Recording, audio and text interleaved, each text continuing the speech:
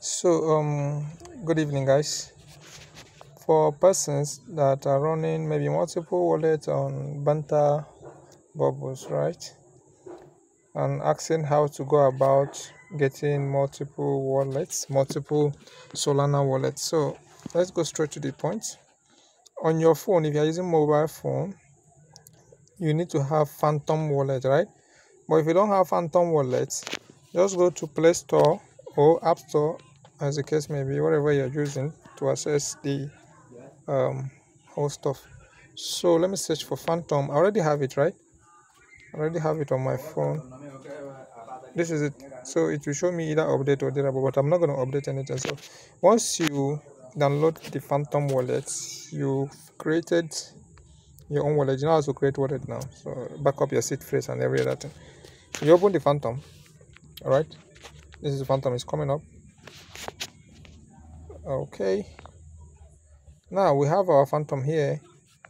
Now, as you can see, this is one wallet. So if you want to create another wallet, what they are requesting you to paste in that Panta bubble is your Solana wallet. So this is the one you will pick up. This one, guy. Just tap on it, or better still, click here and click on this receive and get the address. So let's do any of this. Click here. All right. You click on deposit. Click on deposit. Okay, then you copy the wallet. Just tap here. Okay, just tap here. You copy the wallet. Sorry, this one is not picking. So just tap here. You copy the wallet. All right, then you go and paste. Now if you are running more than one account, this is what you're gonna do. You create multiple wallets. So we already have one here. So if you want to create another wallet in adding to this, just tap on this place. I think here. So let me tap on it.